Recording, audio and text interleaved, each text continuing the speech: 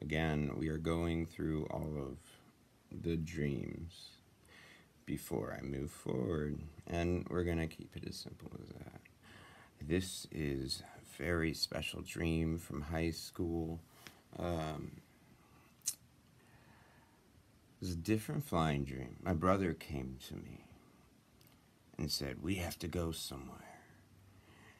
And kind of like a comic book I read as a child, we got in this fancy 50s like car, convertible, you know, one of those gas guzzlers, and we drove out into outer space.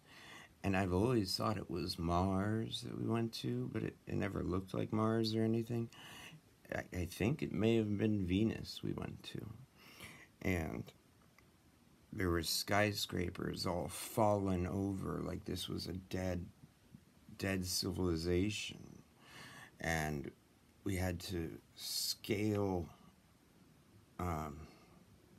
the broken skyscrapers to get into these windows in there. And someone had turned one of these sideways ones into a different, it's like a mansion that was just built into this broken building.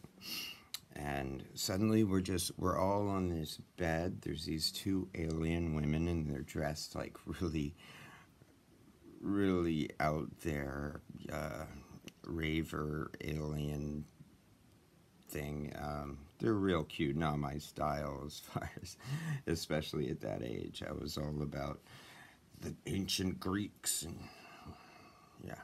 So they get us, or give us, or me in particular, this drug, this little potion, little pink or blue.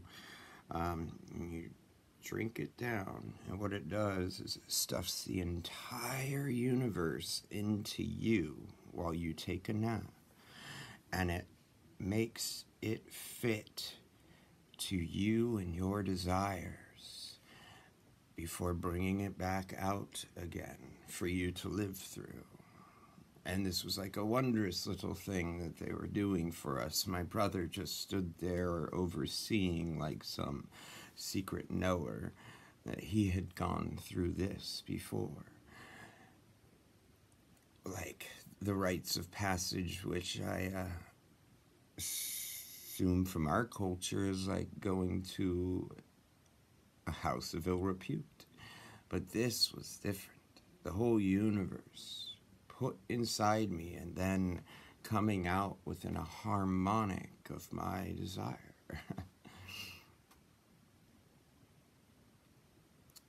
That's it for that dream.